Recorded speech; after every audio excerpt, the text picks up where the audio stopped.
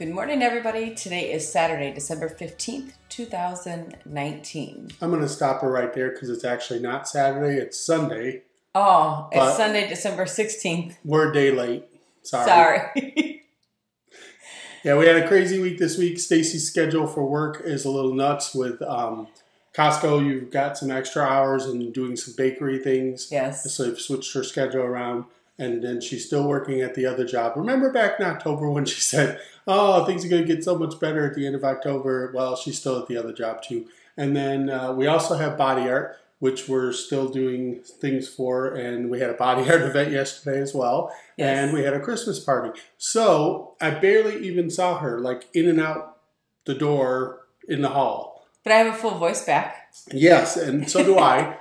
We did take a week's worth of antibiotics and steroids and feeling a lot better. Yes. Yes. And man, those meds tore my stomach up. Oh my gosh, I had such a rough week. Aww. But I'm so glad to be off of them, and I'm glad to not be hacking up a lung.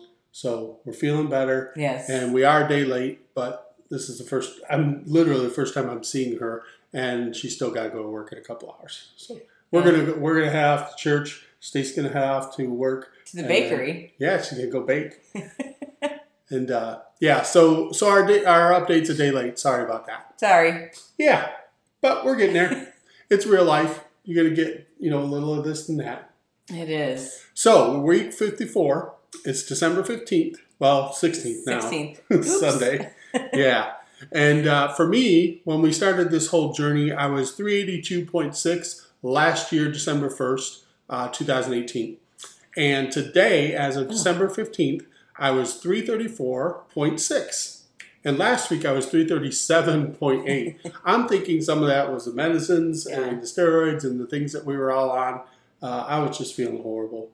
The first day I took antibiotics, I literally threw up. And I realized that I didn't eat anything when I took them. And I think that's what tore my stomach up so bad. But that's all past. And we're on to better days. So Very happy. So yeah, I was pretty happy with the 334.6 considering I was 337.8 last week out of nowhere. That's down just over 3 pounds. Oh, is it? Okay. Yeah, 3.2. Cool. It puts me at 48 pounds since last year. Mm-hmm. So yeah, almost 50 pounds. Yep. I'll take it. You'll take it. Yep. All right, December 1st, I weighed in at 180.2. Last week, I weighed in at 136.4. I was up. The steroids were not nice to me. And this morning, I had to be a copycat, but a little bit less. I weighed in at 134.6 instead of 334.6. We do a lot of things like that. Although there's 200 pounds difference. It's like another person snuck in there, right? Right. So I'm down just about 2 pounds for a total of 45.6 pounds within the year. Now, I've certainly been less, but... Yeah, few. Yeah. You're pretty close. You're hovering where you want to be and are happy with and comfortable with. Absolutely. I still want to drop another 90. I'd like to be about 240. Nice. I'd like to bring in 2020 and be under 330 for a change. Gosh darn it. I got 2 weeks. 2 weeks. Getting serious on this though, I do want to start up another fast or two. I've had some insulin issues. Went off metformin, which made my sugars go up a little bit, and they creeped up even more into the second week of being off of it. And after some quick discussions, we decided to go back on it until February. So I'm on 500 milligram of metformin. Mm-hmm. It's not really a failure, but it is helping the sugars a little again. And I noticed it was kicking me out of ketosis, which is getting me nowhere. Gosh, I've got such a simple diet. It really do. That I'm hoping that with these adjustments, things will start getting on track and I can see some numbers come down because I certainly haven't strayed or gone off. We did a Christmas party the other day and they had all kinds of yummies there. And I just stuck to some plain chicken because they had fajitas and all the fixins, and then they had nachos and cookies and all the extras. I just took some of the plain chicken, put that on a plate. I had cheese and chicken. So, and a diet pop. They had diet pop there. Yeah, So that was nice at least. So yeah, I am sticking with it. I'm not like going off course. So, just stick with it. Stick with it. We Try got it. Try and get under 330. Maybe by 2020. I don't know about that. January 1st would be awesome. 4 pounds. Oh, I I don't think know. you We'll could do see. it. It's possible. You've done more than that. And I want to start up my Dr. Fung stuff. I want to try and get in at least a 48. I would love to get and push for a 72. It's all mental. It's more mental than anything. I just got to get my butt into gear on doing it. And I'm feeling better. I was actually down here on the bike yesterday for 50 minutes. I've been having a horrible time with my lower back. I have sciatica that comes in a couple times a year out of nowhere. I'll be doing nothing, walking down the hall, and all of a sudden I'll be grabbing a wall. And I had it this last week, let me tell you. Yeah. It's gotten me good the last couple of days. There was a day or two where I barely was moving. So I'm just very thankful to be able to be back down on the bike and feeling better, not hacking up a lung, have a voice. That's so nice. Yeah, life is good. I'll take it. I can't wait for things to settle down and see Stace a little. Tomorrow we are going to go sneak off to see a movie in the morning. Don't tell Julia. Shh. Yeah, we're going to go see Ford versus Ferrari, which is something I'm excited to see with Matt Damon.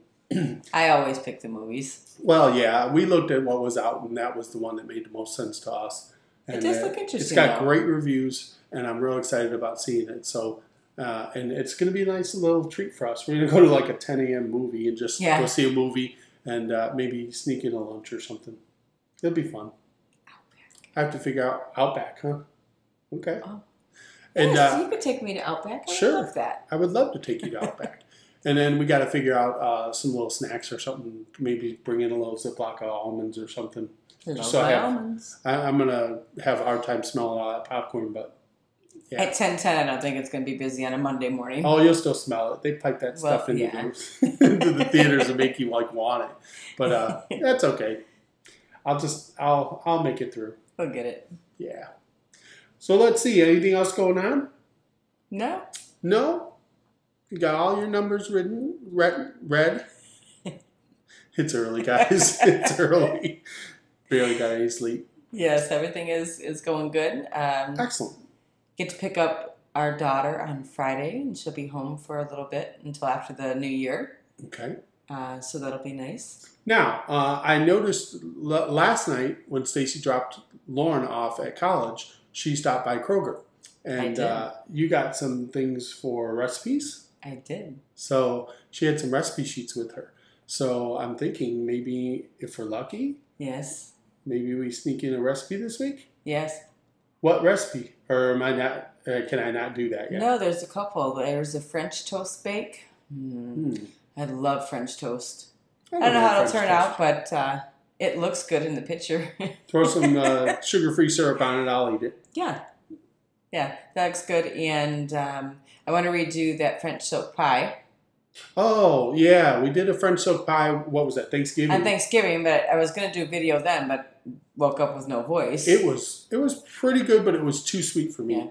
It's a very rich, chocolatey treat. That. So bring the sugar down, the sweetener down a little bit. But it was really good, and the whipped cream that I made to go with it. Yeah, that was better than the actual French silk pie because it just 1 or 2 bites was really good, and then after that, it was too rich for me. I set it down, and the kids gobbled it up. Oh. Yeah, I put mine down, and Julia got it was gone.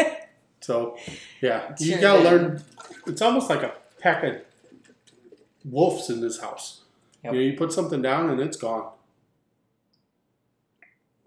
So, true story. It's like when I make a pound of bacon and I put it in the fridge and I think, ooh, I'm going to have some bacon. And then I go back and it's gone.